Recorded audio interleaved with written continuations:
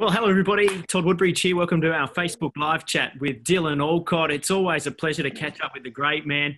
And Dylan, I've caught up with you in quarantine. Welcome home to Australia. But firstly, a huge congratulations on your performance in Paris. Thanks, Todd. Mate, I've got to say, your current situation is looking a lot better than my current situation. Look, you got a bit of breeze where you are. I've got no windows. I really appreciate that, mate. It's obviously such a strange year, and I don't think anyone really thought the French Open was going to get up. So to be able to play it, we were staying a stone throw from the Eiffel Tower. I feel very lucky to even been able to go and then to play so well. I don't know about you, mate, but I used to hate clay because you get dirty. It's a pain in the backside, but I've got to stop saying that because now I've won 2 Roland Garroses. Yes. So I had a good time. No, I didn't like clay. I used to like clay after about 8 or 9 weeks, which meant it was the end of the season and the grass. It's weirdly almost be starting to play well by then. But talk about your experiences for us in Paris. To win another Grand Slam, the emotion of that. I watched your speech on court, and that was really special because that was the first time in Paris you guys have got to play on a show court as well. Yeah, obviously I'm so lucky to be from Australia and the support that I get from everybody at Tennis Australia. I've been playing on Rod Laver now for a few years, and to have 10,000 people there, this year for the final, 1 million people watching it on the wide world of sports, that stuff just doesn't happen in other places around the world, or it didn't. And now, how cool is that? That other Grand Slams have started to follow the lead. And that was the first time any wheelchair finals were played on Susan Langland Court, one of the main courts at the Roland Garros site, which was special, really was. And you know how much that stuff means to me. And to even get a broadcast back here into Australia was awesome. So many people watched it and things like that. It's awesome. It's life-changing for obviously me, but hopefully, for a lot of young people with disabilities who see people like them, and for other federations to realise that people want to watch wheelchair tennis. You know what I mean? It was cool. Now, you said take the lead, putting you on a centre court, but talk about taking the lead because several months ago, you weren't even going to be able to play at the US Open. You took the lead. That was a pretty huge moment in tennis to be able to turn the thoughts around of the USTA and make all of that happen, wasn't it? Yeah, and I didn't think it was going to do anything. I just wrote those tweets. Obviously the US Open made the decision to not have wheelchair tennis, and they didn't tell us. They just kind of did it, and they put out a press release and didn't mention wheelchair tennis. And we spoke about this personally, Todd. I was sad, mate. Like, how upset I was. And that's why I wrote those tweets saying that I felt like it was unfair and people wanted to watch it and give us the opportunity. I promise you, we won't let you down. And, did I think it would be on the 3rd page of the New York Times? No. Did I think Andy Murray was going to call me on my phone when I was sitting on the couch and say I just spoke to Roger and Rafa and Novak and the boys, and we put it in the WhatsApp? They've got a top 20 WhatsApp. Didn't know that either. And they said, mate, we want to help. And they then, they then tried to help and called the USTA and asked them to change their decision. And shout out to the US Open as well, who said, yep, we stuffed up. We understand. And we're going to, put the wheelchairs on. And, it was great. It was a great tournament as well. And if the US Open hadn't have done it, maybe the French Open wouldn't have had it. Maybe I wouldn't have went away at all. Who knows? So it wasn't me. It was the support of everybody, to be honest. I think we, as a tennis community, really got behind it. And it was also cool to have all the able-bodied players, men's and women's, come up and say, hey, Dill, so awesome to have you here. Like that, I'm so glad we could help. But also, like, you always deserve to be here. It meant a lot to me. So to also, I stuffed it up at the US Open. Didn't win, unfortunately, in the final. But I felt like there was a chance for redemption at the French Open, and I played the guy that beat me at the US Open in the semi-final, and actually played really well, and I got the win there, 6-4, 6-2. He's going to be kicking my backside pretty soon, to be honest. He's an up-and-coming young player, so to be able to rectify that was pretty cool at Roland Garros. Yeah, that was Sam Schroeder that you were talking about, because beat Andy Lapthorne in the final. When you talk about Andy giving you a message and a call, I often wonder with you, because you've met some pretty high flyers. What's the phone book like? If I was to steal your phone, who could I call? Who's sitting in there? There's a lot in there. I mean, besides yourself, obviously, which is just, you're a heartthrob of the tennis community. So Look, there's lots of good numbers in there. And I tell you what, though, even though there is, you still get surprised when Andy Murray calls and says g'day. Yeah. And you know, it just also made me, I guess, humble the fact that I think of a while ago when I first came back to tennis, I maybe thought like we might have been a bit of an inconvenience to the top players. You know what I mean? Like where we start the second week, we're in the locker room. What do they think of us? You don't really know. You know what I mean? And I can honestly tell you, like, there's none of that. And just to have the respect of them and them say, you deserve the same opportunities we have. You know, we're going to try and help you do that. I know the whole wheelchair tennis community really appreciated that, but also the fact that they just love it as elite sport. Like they just see us as elite tennis players, just like them. You know what I mean? And it's so great that they see that. And I know in Australia, broadcasters see that, sponsors see that, ticket holders see that. And I think we're leading the way for the rest of the world to realize that people want to watch this stuff. And I hope that we just leave it in a better spot for the next generation of young tennis players, but also Paralympic athletes for the next 50 years, you know what I mean? Because that's kind of what they deserve, in my opinion.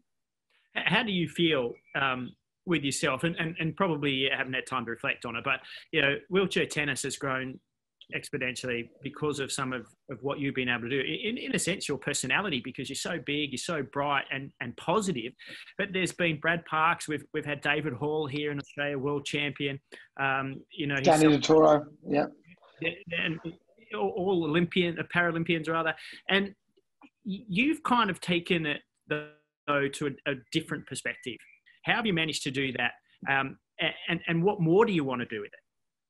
I mean, first and foremost, I'd have nothing without the people that you mentioned, as you said, Danny Toro, Hawley, Brad Parks, who's been massive in America and all around the world and things like that. So they, I guess, led the foundations. And I think the biggest thing that made me sad for them is they didn't get the exposure they deserved. You know what I mean? They were winning Grand Slams and they had to fund it. They had no money. Like, that sucked. And I think one of the things that I have been able to do is, I mean, the ability to be able to work in the media and market yourself in that way. But I think the reason that I've had cut through as well is I am just 100% me all the time. And what we're doing right now, Todd, is the same way that you and I would talk when we're having a beer, correct? like I'm a bit of a goose all the time, you know what I mean? But also, you know, when that happened with the US Open, I didn't want to call it out because I don't want people writing on Twitter abusive messages to me that my mum sees, and my mum calls me in tears going, why are they saying that about you? You know what I mean? Like things like US Open doing what everyone should do because no one gives a crap about people with disabilities. Like really brutal things. But you have to be vulnerable and you have to be authentic to you. You know what I mean? And I was just being me. I just said, look, I'm sad. This hurt me. And I'm glad I put myself out there because I always put myself out there because I just want to be me. And when I wanted to, I remember when we've been working in the media for a while together, mate, and I remember the first time I got the opportunity to interview Rafael Nadal. It was during a Fast Four thing. And they said, yeah, but how are you going to interview Rafael Nadal, right? And I said, I'm just going to put a microphone in his face like everybody else. And they said, oh, yeah, you know what I mean? And I remember seeing an image of me holding up a microphone, interviewing Rafael Nadal. He was standing up. I was in a wheelchair. But guess what? Neither of us cared. And that was powerful. And I also didn't know if I'd be able to do it. You know what I mean? But I've always just backed myself in. And I would be nothing without the people that supported me. And it's Tennis Australia. It's Channel 9 now. It used to be Channel 7. You know, all the networks that gave me all the opportunities to do things. It was a group effort. And I just want to keep going with it, mate. I want to keep playing tennis for at least till the Paralympics. But I always say, why couldn't Brad Pitt be in a wheelchair? Why couldn't Jimmy Fallon be in a wheelchair? Reggie, you know, not like Brad Pitt, mate. Exactly, yeah. Minus the looks. Maybe who's someone not as good looking? DiCaprio? No, I'm kidding. But you know what I mean? Like, why couldn't there's never really been a Hollywood star in a wheelchair. Like, and I'm serious. Like, you know, whenever there's an actor playing a role of someone in a wheelchair, they're able-bodied. It's like, why couldn't you have a wheelchair actor? You know, and I always think like that. So who knows, mate? Who knows? Maybe could do some stuff in government. I got no idea, but I'm just enjoying what I'm doing at the moment. You've taken me off on so many different tangents that I could go in that answer, but I'm going to pull you back just a little bit, and I want you to go back to tennis and talk me through going away on this last trip, going to New York, the bubble there, then heading into Europe. Obviously, you went down to Nice and played a tournament that you won in the lead up to Roland Garros. But the differences between the bubble, the travel, those experiences that are obviously so different from what we. Oh, yeah. First and foremost, I want to say my love to everybody in Australia. Like, I know I'm from Melbourne, and it's been hard, and hopefully, everyone is doing the right thing, and hopefully we can change the restrictions pretty soon and things like that. But first and foremost, I felt lucky to go away. I thought, and the US Open and the French Open both did a great job in protecting the players. There was parts where I was a bit scared though as well. When I was down in Nice before, I had about a week where I was outside of a bubble because there was no wheelchair tournaments. And when there's 25,000 cases a day in a country, they're wearing masks on their elbows. It's, I tell you what, I've never felt more anxiety than going into Roland Garros for that first coronavirus test, because you're doing the right thing, but you can't control the population, And I saw a lot of other players felt the same way. Man, I couldn't sleep. Like, I was so worried that I had it, that I felt fine, but you just don't know, And that was nerve-wracking. In flying, you had to wear a face mask for 35 hours from Melbourne to New York, going the wrong way. Not going via America, going via Doha. Man, hopefully I never have to do that again. But you had to do it to do the right thing. I flew via Tokyo to get home. Our flight got cancelled 5 times on the way home. We might not have come home till December. We luckily got a flight. We went through Tokyo airport. Just so many people have lost their jobs all around the world. I'm worried about them. Tokyo airport, peak hour, 6:30 on a Sunday. I saw 3 people in the terminal. Wow. Tokyo airport. Unheard of. And just to experience that it was really special, but also, you realize that this has really changed the world, and a lot of people, would have lost a lot out of it. What about the players?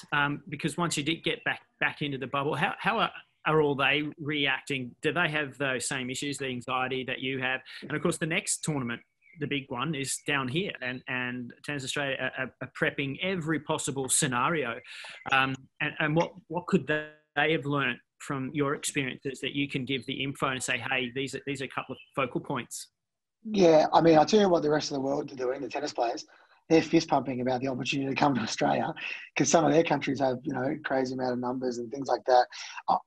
I think the players felt privileged and lucky to be able to play, to be honest, because a lot of people can't do their jobs at the moment. So I think we didn't take that for granted. One thing is that we missed everybody, missed the fans and things like that. I noticed it the most when I won Roland Garros, and I looked up, and there was my beautiful partner Chantel, and it was so great to have her there because she helped me all throughout the whole thing. Getting through airport, I can't travel by myself, Todd. With being in a chair, it's too hard with all my stuff and that. So she was amazing help, but not having my team there, and not having my coach there, and not having potentially hundreds, if not thousands of people there cheering, you miss that. You miss the fans, the people that love tennis.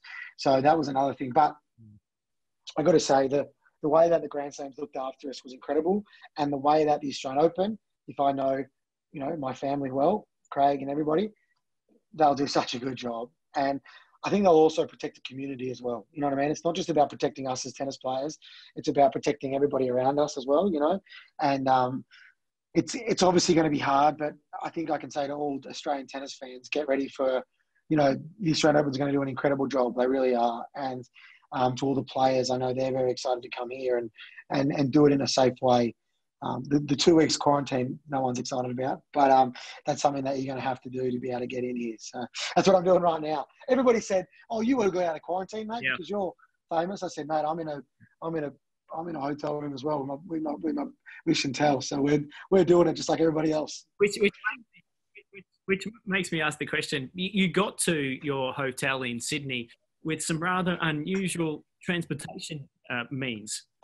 Mate, I got off a plane. It's so different. You go through customs, there's army, there's cops, you get tested, like temperature, you go outside, the army escorts you, and then I get out there and there's like 4 coaches, like big buses, because each bus takes a certain amount of passengers to each hotel. You don't know which hotel you're going to. And then I'm in New South Wales, and I've got to say, New South Wales Police, the army, everyone was so lovely.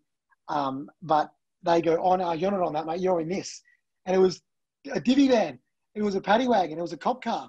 And I'm thinking, I'm in a cop car. I'm like, what's going on here? So, because obviously the buses weren't accessible. So I got a police escort to my hotel. And it was funny. They were all like, mate, congrats about French Open, so excited to take you. I don't know about you, Toddy. I know you used to be a bad boy, but I have not been arrested or in a cop car myself. So this was the first time. Thank you so much for raising my wonderful Olympic experience. That's great of you. Now, there's one thing that I, always love when I get to work with you and chat with you and watch you is your sense of humour. And there was a great tweet that you put out, I think tweet and on Insta, was about asking Kiki Burtons to play some mixed. Now that was a little cheeky. I mean, poor old Kiki's gone down with cramps and she's being wheeled off, and there you are inserting yourself with humour about yourself. I kind of like that about you. Yeah.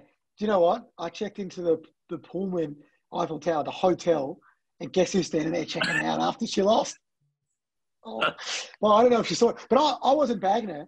I was just saying, no, I need a doubles partner if you want to play some mixed.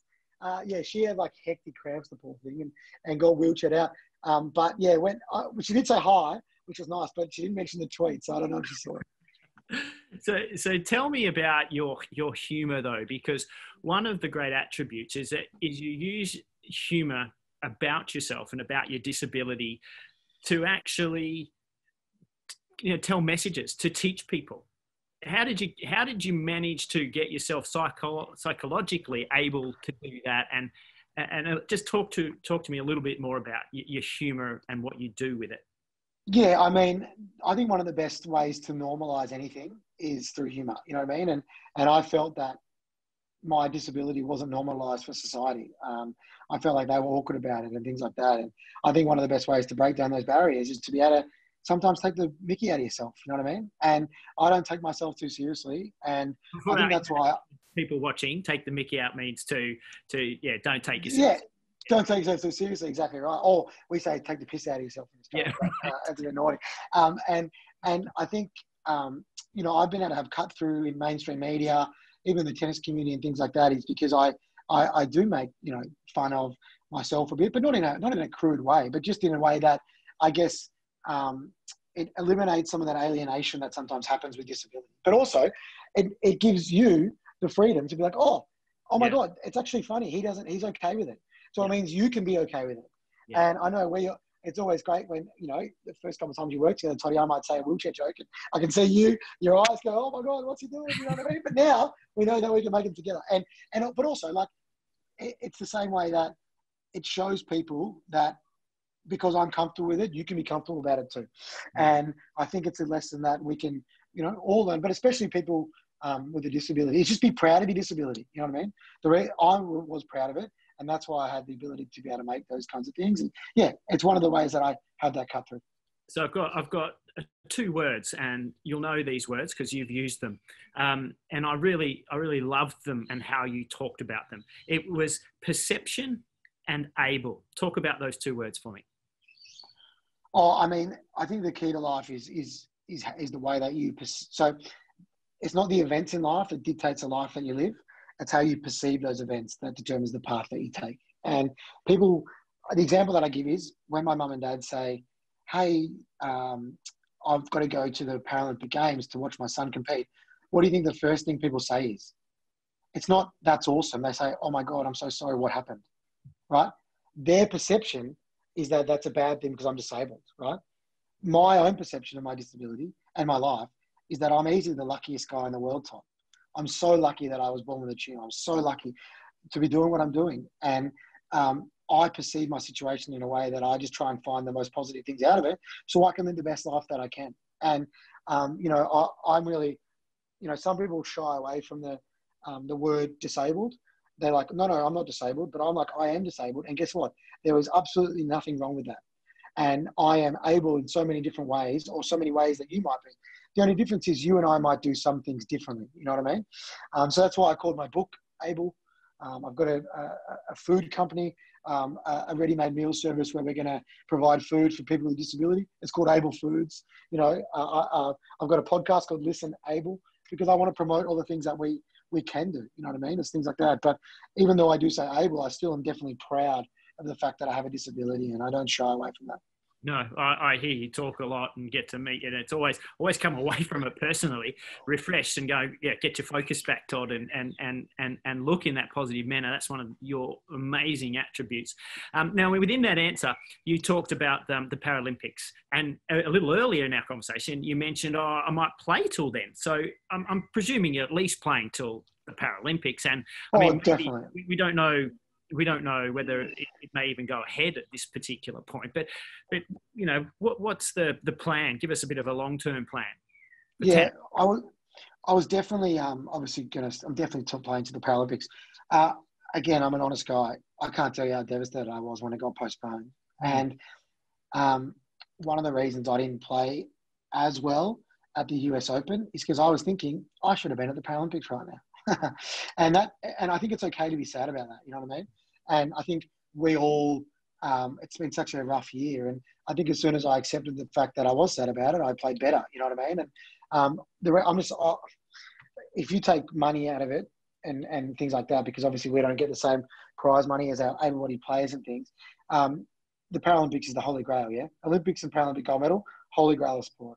So I can't wait till Tokyo. And I hope the world can get it better, hopefully, and it can go ahead, because that's what I've been training for so long and things like that. And to be able to represent Australia means everything to me. Represent my family, my friends, Tennis Australia, you, everybody that has supported me. That's why I do what I do. You know what I mean?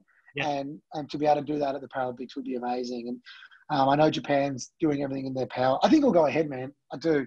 The world of sport somehow has recovered, and everything's going ahead pretty well, as long as they've got the right the biosecurity things in place. So I'm confident that it will. We'll close it up here in a minute, but what have you learnt most about yourself? And this is probably a harder one for you, because you obviously talk about learnings about your whole life, but through 2020, where so many people have been put in different positions, what have you learnt? I think it's the one thing that I learned is it is completely okay to say, I'm not feeling okay throughout 2020.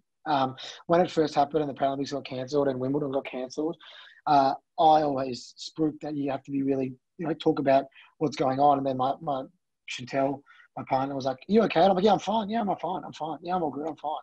And then I was just not good. Like as soon as I started saying, "Nah, I'm actually gutted that I can't go to the Paralympics this year," and I am shattered that we're in lockdown and people are passing away and we're all losing our jobs and things like that. And as soon as I started talking about it, Todd, I felt better. And it was a lesson that as soon as you are more vulnerable with the people that you love, and even your co-workers, even your coach, for me as a tennis player, even your doubles partner, even, your people that you love, as soon as you're more vulnerable, you feel better because they can help you and you can talk about things. And same after the US Open, I normally would have lost the match and got into my shell a bit, but I was pretty upfront and I was like, I'm gutted. Like I need a few days off, and I talked about it with my coach and my partner. We were away together, Chantel, and it just helped, you know what I mean? And I think that's why I was able to rebound so well and play so well at Roland Garros. The other big thing is we live in a beautiful world where people really support each other. Like it's been tough, especially for people in Melbourne, and somehow we've all got through this. You know what I mean? And it's because we've all done it together. So let's all keep looking after each other because we need it more than ever. And hopefully, especially in Australia, we can be a world leader, I guess, and show the rest of the world how to do it. And hopefully we can all get back to some sort of normality pretty soon. Well, there couldn't be a better way to finish than with those wise words. And mate, Dylan, thank you so much for chatting to me. As you know, I'm in Melbourne. I've been in lockdown for 10-something weeks, but looking forward to hopefully getting out and seeing some more family and friends. And Won't be travelling like you for a little while, but I look forward to seeing you back down in Melbourne at some point once you're out of your quarantine. Well done. Another Grand Slam title, 11 singles titles, 8 doubles titles. Is that what it is? You tell me the numbers, because I think so. I think you nailed it. You nailed it. And I think I just want to say to everyone in Australia, everyone around the world watching this, I see all the messages. It means so much to me, and I still get goosebumps thinking about it. That 6 years ago, Todd, I used to play the Australian Open. There was 8 people there, and half of them were my family. Now you're trending online. People, I still can't believe it, mate. And I'm nothing without everybody else. So to everyone that got in touch, thank you. And mate, we normally see each other at least like once a month. I haven't seen you in 6 months. I hate it. I need to get a bit of Todd Woodbridge flesh time. So I'm looking forward to it, mate. You're a champion. Well done, mate. Thanks so much for joining us. And we'll sign off on that. To everybody watching here on Facebook Live, that was Dylan Alcott. I'm Todd Woodbridge. Thanks for joining us.